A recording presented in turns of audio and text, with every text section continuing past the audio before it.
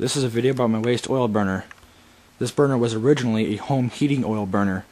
I converted it to burn waste motor oil because it can be found practically free anywhere. Any local garage that works on cars will give you this stuff to you for free. So that was my inspiration. I'm going to show you how this thing works.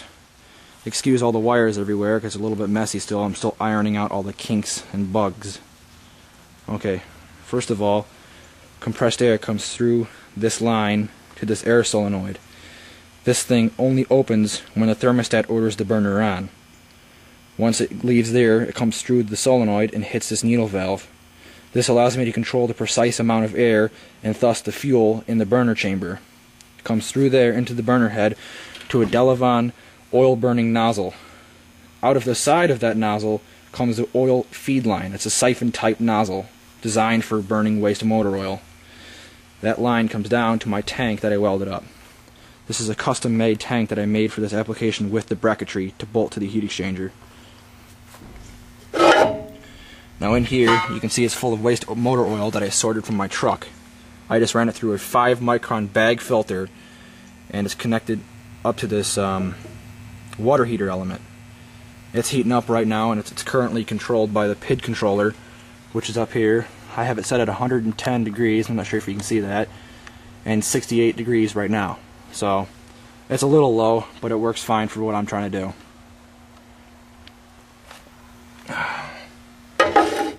Okay.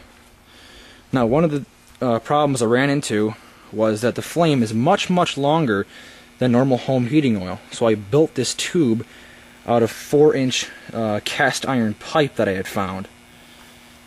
It comes here, I just welded on some bracketry to the burner nozzle, and here underneath all this insulation it helps keep the heat into the heat exchanger.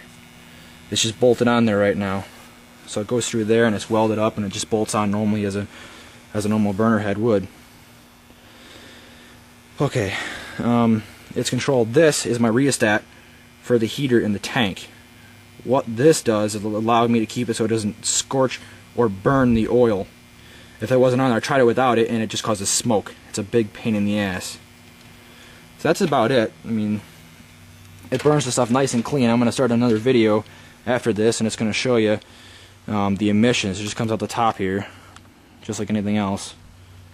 But that's it for now. That's going to be my next video on it fully operational.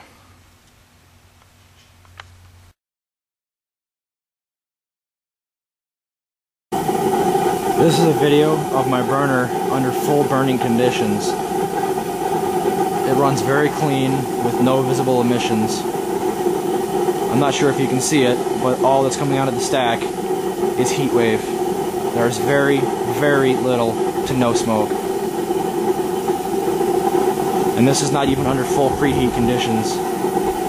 I'm going to attempt to show you the flame inside the firebox. It very closely resembles the length of the flame before it was converted with the burner tube installed.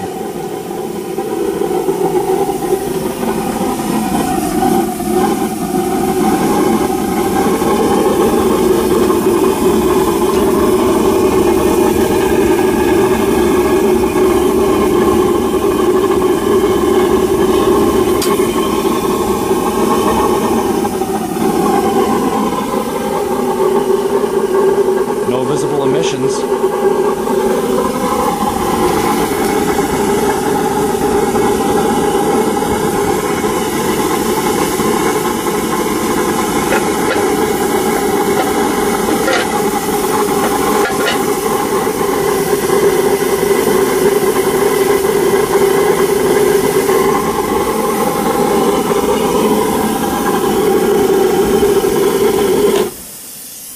Now the reason I have this tubing around here is to keep the heat isolated to the firebox. Without it, it kind of got pretty warm and it was starting to damage my electronics.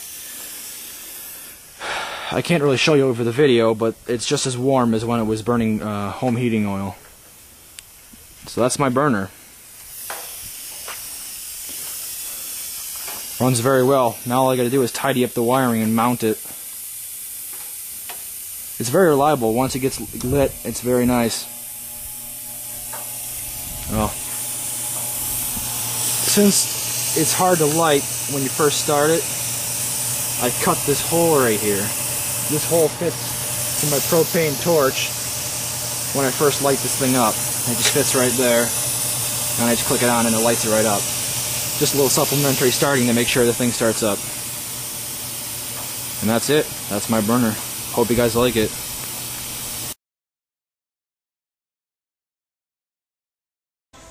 This is a video of the coking that I get on the inside of my burner tube on my waste oil burner.